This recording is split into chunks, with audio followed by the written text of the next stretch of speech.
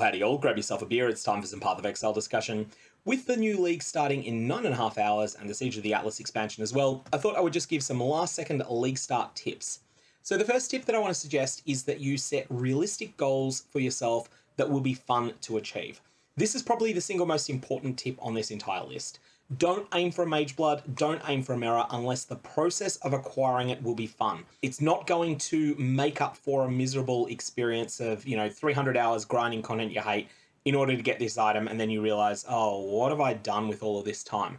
No, you want to make sure that you're having fun on the way to whatever your goals are, otherwise you will not enjoy the game. Secondly, if you are someone that's motivated by currency, day one is a pretty unique opportunity. The first day of a league presents a blank slate. There are no hand-me-down items, there are no once-loved second-hand items that are selling at bargain prices, and there are no items that are cheaper than usual because they didn't val well. This means that the small number of good items that drop for you are going to be worth much more on days 1, 2, 3 of the league than they will be later on in the league. And I present here a graph of the prices of Cold Iron Point, which is only a tier 3 rarity unique, but was one that was in very, very, very hot demand through the Scourge League. So you can see that it pushed from 100 Chaos to 149 and then sort of trailed down over time. But then its long-term stable point was around 10 Chaos later into the league. So early on, getting a Cold Iron Point was much more exciting and much more valuable than it would be later on in the league. This doesn't necessarily apply to every single unique, but it does apply to most of them. And it does apply when you take the entire package of uniques that a player loots through normal play and just treat them as one sort of basket and just work out what the average values are.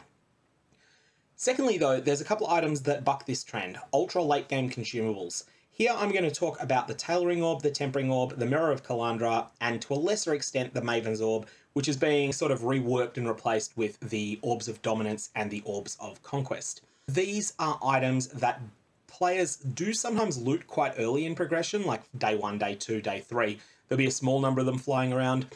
People take them because they know, oh yeah, this is going to be super valuable. But there's not any short-term demand for them, and that keeps the prices pretty low early on.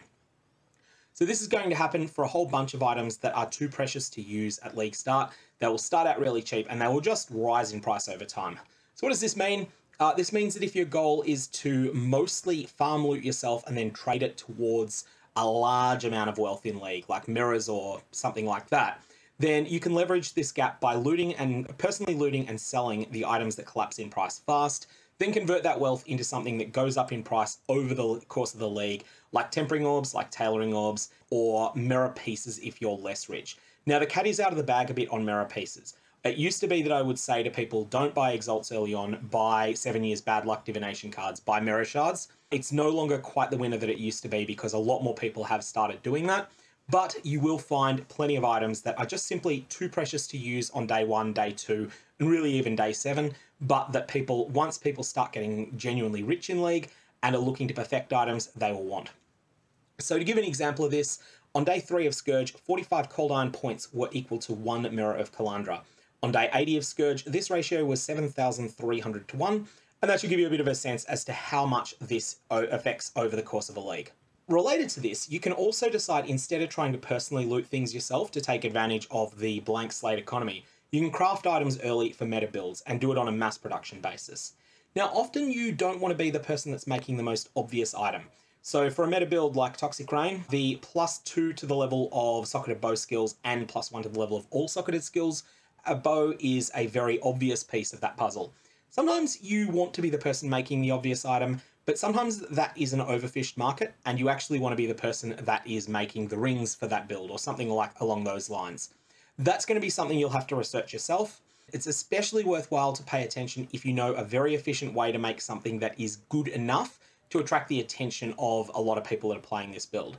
So for example, on lower item level bows, this is 64 through 82 inclusive, you can apply a corroded and metallic fossil to it at once, so in a 2-socket resonator, and this craft will have a 25-ish% chance of giving you both the +2 bow skills and +1 to all skills. This is a really solid starter bow. If you can pick up a 5-link bow or a 6-link bow cheap and then apply that craft to it, that's the sort of thing that you can on-sell to someone that is playing a Toxic Rain champion, because it will be a big upgrade for them, and plenty of Toxic Rain players will just happen to get lucky and loot an Exalted Orb in Act 7. Third tip, identify rare amulets. This is something that has not been the case in Path of Exile before 3.17. Now, there's going to be a minimum item level here, and we don't yet know it. We're not going to know it until the patch actually goes live. At that point, all of the information on the newly added itemization pool for amulets will be updated, and we will be able to, or will be data mined, and it'll be known, and we will be able to tell what the minimum levels are for +1 to the level of all intelligence spell skill gems, +1 to the level of all chaos spell skill gems, and +1 to the level of all spell skill gems. All of those types of mods, they'll all be able to be rolled on every amulet that drops. If an amulet is a terrible base type, like a gold amulet, then do still pick it up and identify it, because if you do hit 2 of these mods on it, it's going to be a massive hit anyway. And if you hit 1, it might just be in a situation where you could bench craft it and then use a Jorgen Talisman craft on it and replace that amulet with something better. You definitely want to list +1 to 1 category of skills with OK other mods for an Exalt early on and see if they sell. And this is going to be a major incentive to get to the level of content that is dropping these rare amulets and just start blitzing that content as quickly as you can at the start of the league. The fourth tip is to do the content that other people do not seem to be doing, as long as it's fun. So in a world where the Atlas is shining and new and everyone seems to be rolling a boss killing character, maybe you want to be the Heister, maybe you want to be the Simulacrum Farmer, maybe you want to be the Delver. All of these will be areas of the game that might well be overlooked because so much is shiny and new about the Atlas. Obviously, you need to find the right balance between having fun and running this content. And I would highly recommend that if there is a piece of off-Atlas content that you particularly like and that you can find a way to make profitable, then this is going to be a very lucrative time to do it. Especially if, like me, you're someone that likes heist. Tip 5 is for leveling. And this is to list major item level thresholds and have this in your mind while you're leveling. So this can help you work out when you need an upgrade, and these ones are for my needs. Yours might be different, so just write yourself a list before the servers go up. This will be really useful for you. So for all characters, movement speed, 10% item level 1, 15% item level 15, 20% item level 30, 25% 40, 30% 55. This is going to apply to every character. Flat damage to spells for wands. The tiers for this are levels 1, 11, 18, 26, 33, 42, 51, 62, and 74. And then I'm expecting that I'm going to have troubles with flat stats and single resists while I'm leveling, so I want to pay attention to where those come up, and also to all resist rolls. And you can see that I've got those all written down here. These are the numbers that I'm expecting to need while I'm leveling. And so if I find myself in a situation where I'm unable to level all of my intelligence gems and I'm killing level 53 monsters, maybe it would be appropriate for me to say, all right, I'm just going to hold out for 2 more levels, and then at 55, maybe I'll find a ring that's got the intelligence I need, as well as other stats that are workable on it, and that will be a big buff for me. Sixth, but mostly, be fast. The rewards for the 282nd Shaper kill are going to be far better than those for the 92,177th kill, and that's because the unique item market won't be flooded yet. It's too late to practice leveling, but it is not too late to write up a few notes. Have all of the information handy on where you're going to get your various gems, which acts they're in, and also what your sort of plans are for when your big power boosts are when you're leveling.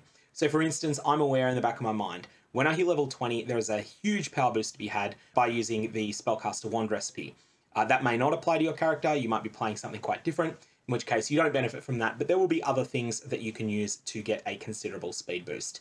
You want to minimize the research that you're doing at Leaguestart. You don't want to be spending time alt-tabbed out into third-party resources like POE.